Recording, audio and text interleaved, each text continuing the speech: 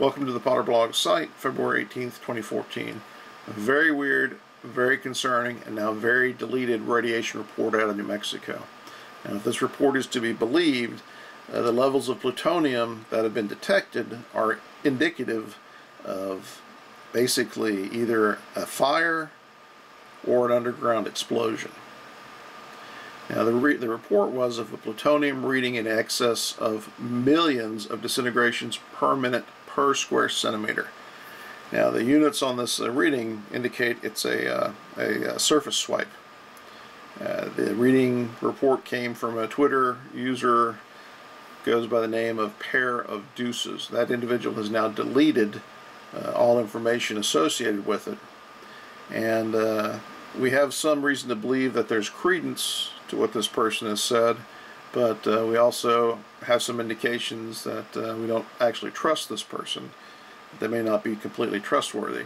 It falls into the category of person who might actually have information and might be willing to share it outside of the need-to-know limit of people who they're supposed to share it with.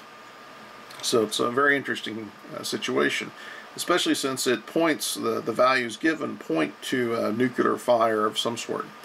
Now, we put that on top of this report in the LaTimes, Los Angeles Times, where it quotes an individual as saying, it's a possibility that a radiological process inside a container that forced material out. Well, what could that be? Well, obviously that could be a fission event. It could be radiological heating caught something on fire, but it connotes fire, explosion of some sort, just very mealy-mouthed worded as to not induce fear. There's also another very interesting report that came out in the current Argus today, and it was done by a reporter named Zach Ponce. Now remember that name because I'll show you that name here again in a moment. But this report goes on and basically discusses an engineer named Russell Hardy, who's director of Carlsbad Environmental Monitoring Research Center. Apparently this group has an airborne monitor outside of one of the exhausts at this waste isolation pilot plant out there in New Mexico. And every day in the morning they go out and collect filters and take readings. They've stopped him from doing that. And here's a quote from him. "It's my understanding that at some point in the near future we will be allowed to collect our filters, and at that point we will be able to do our analysis." It's very interesting because the DOE supposedly has claimed there is no surface contamination. Everything's down inside the vault. If that was the case, there'd be no good reason to stop this individual from going out there and taking his readings. It could be that they're waiting for some shorter half-life radiation to burn off so it'll be undetectable in the sample. Or it could be that there's some radioactive contamination going on out there that don't want people to know about it. But it's very disconcerting, and it falls exactly in line with this report of millions of disintegrations per minute per square centimeter. Now what that means is if you take that value, millions of disintegrations per minute per square centimeter of plutonium, and you calculate it out, what you really get is that calculation is saying that plutonium was spread over the DOE site at a concentration very roughly equal to around 1 gram per square meter. Now that plutonium would have had to come from an exhaust vent at the site.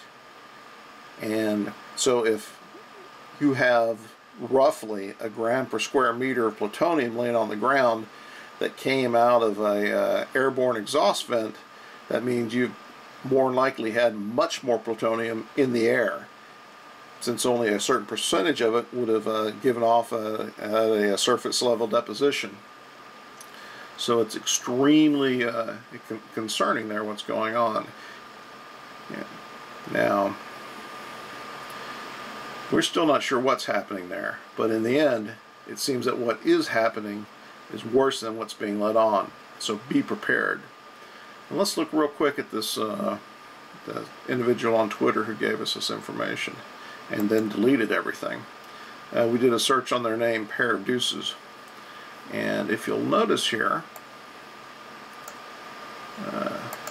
They had contacted us and said it was silly for us to point out that people should not discount Fukushima as the source of this reading.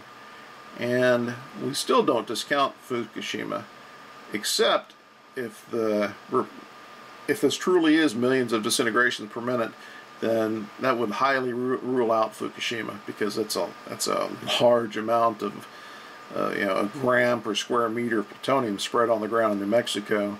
And don't expect that to come over and land on New Mexico from Fukushima without landing on a bunch of different places in between. But this individual, he also contacted, he or she contacted, looks like Zach Ponce.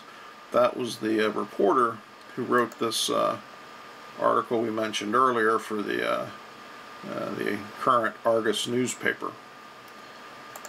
And so they had a lot of questions for this reporter, and said his response to whatever their conversation is, we can't see it anymore because it's been deleted, is that the story's coming soon.